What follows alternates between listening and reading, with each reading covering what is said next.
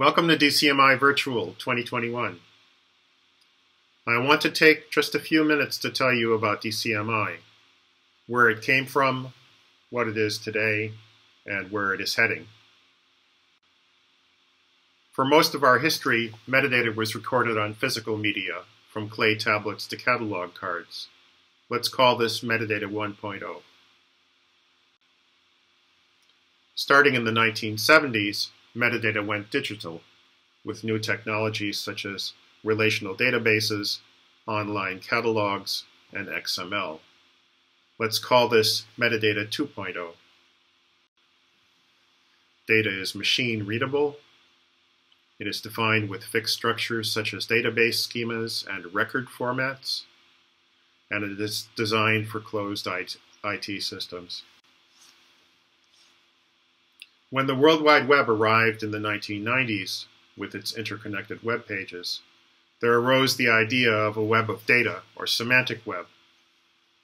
Within a few years, this turned into a movement for linked open data. Corporations such as Google, Facebook, and Elsevier started to build their own webs, called knowledge graphs. Wikidata was created as a metadata graph for Wikipedia.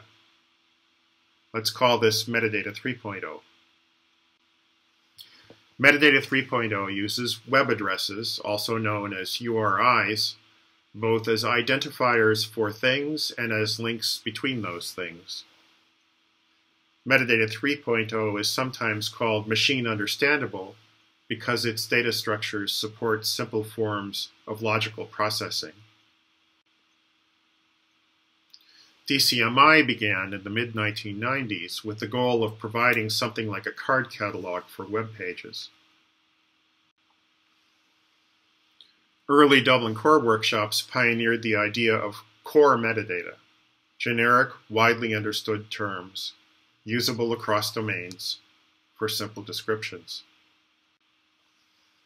Since then, the Dublin Core and related terms have also been published as formal national and international standards.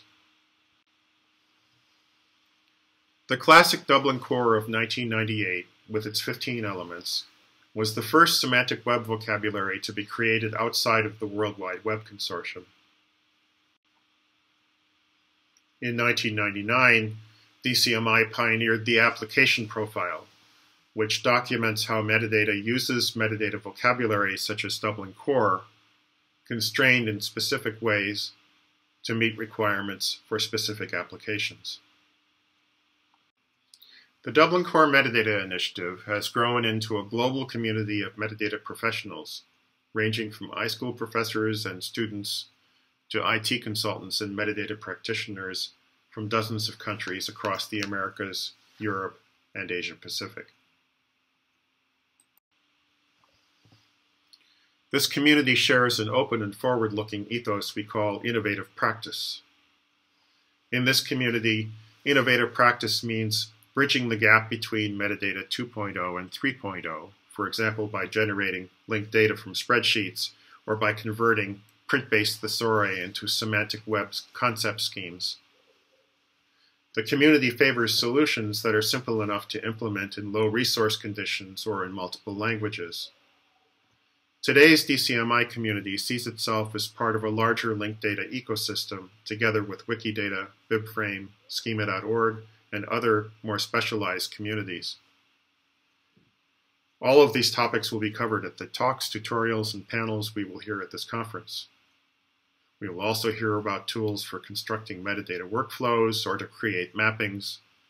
Finally, we will hear about the growing role of machine learning in the automation of indexing. Maybe that is what we will someday call metadata 4.0. Enjoy the conference.